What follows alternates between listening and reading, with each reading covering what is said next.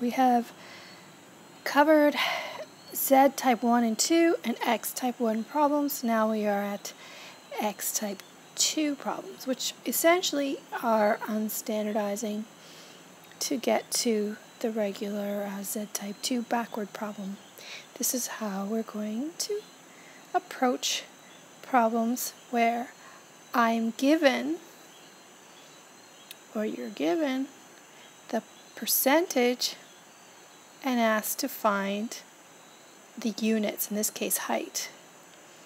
Okay, that's an X type 2 problem. Given the probability, find the variable value. So you should remember seeing something like this, but with Z's in it. But now we're writing X's in it because we're referring to a particular normal distribution. So this is about women with heights that are normally distributed with a mean of 64 and a standard deviation of 2. We want to find the height that a woman would be if she was taller than 97.72% of all women.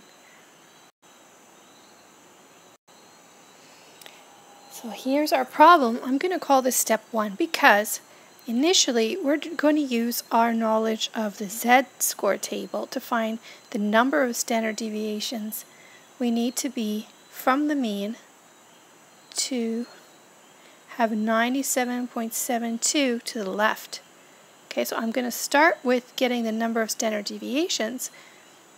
Note this would be in the same position relative to the mean that X would be relative to its mean of 64. Remember how I explained standardizing and unstandardizing before. So we can use the Z first and then later translate the Z-score into inches. If you go to the positive Z-score table, you will see that 97.72 inside, remember you have to look inside out, will give you Z equals 2 on the margin.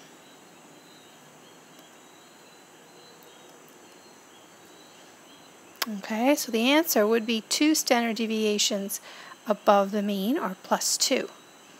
The second step involves turning that into an actual value, where I take Z standard deviations from the mean to find how tall a woman is. So Z is 2, standard deviations is 2 in this problem, remember, from here,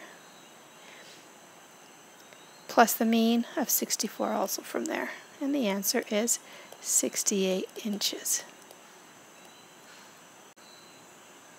And that is a backward problem